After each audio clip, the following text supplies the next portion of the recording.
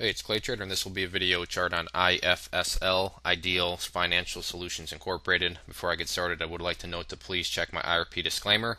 And before we even hop into the chart, I want to pull up something right now. This was the news release that they just put out after hours, and the key thing to point out here is they announced profits in their third quarter of 2.4 million. And keep in mind that's profit, not revenue.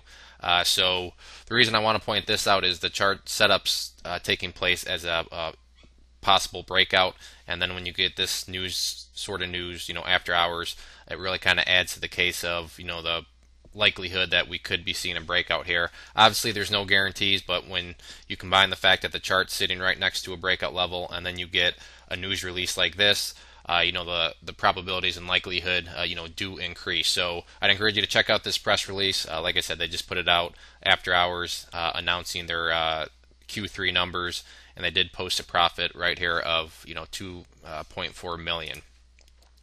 So let's get back to the chart here, and here you can see it. Like I'd mentioned, we're looking at a possible breakout here, and the breakout level that we need to keep our eyes on is this purple line right here, which is the 50-day simple moving average, and that is valued at 45 cents. So for you breakout players, that's going to be the key level. The other thing to note is that we've got some volume down here that has been above average, and more so, it's even consistent compared to what it's been. There's been some other bigger volume days in the past, but there hasn't really been any consistency to it. But here you can see over the past 4 days, basically all the exact same. This one was a little bit less, but still, we've been seeing this increase here, and it's remained as an increase, not just a one-day wonder or anything like that. So, volume's always something you want to keep your eyes on too. Now back to the 50-day here, being the key breakout level. The reason that's so important is, after this level, the resistance levels really begin to thin out, which tells us that the price could really get moving pretty quickly, with the right recipe of big volume coming in and all that. So with a break of 45, where is the next level of resistance? Well, if we go up here, we can see that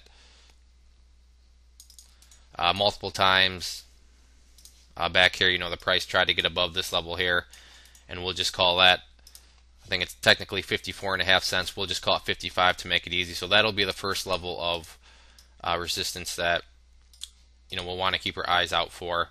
And then after that, the next level of resistance jumps all the way up here to 70 cents,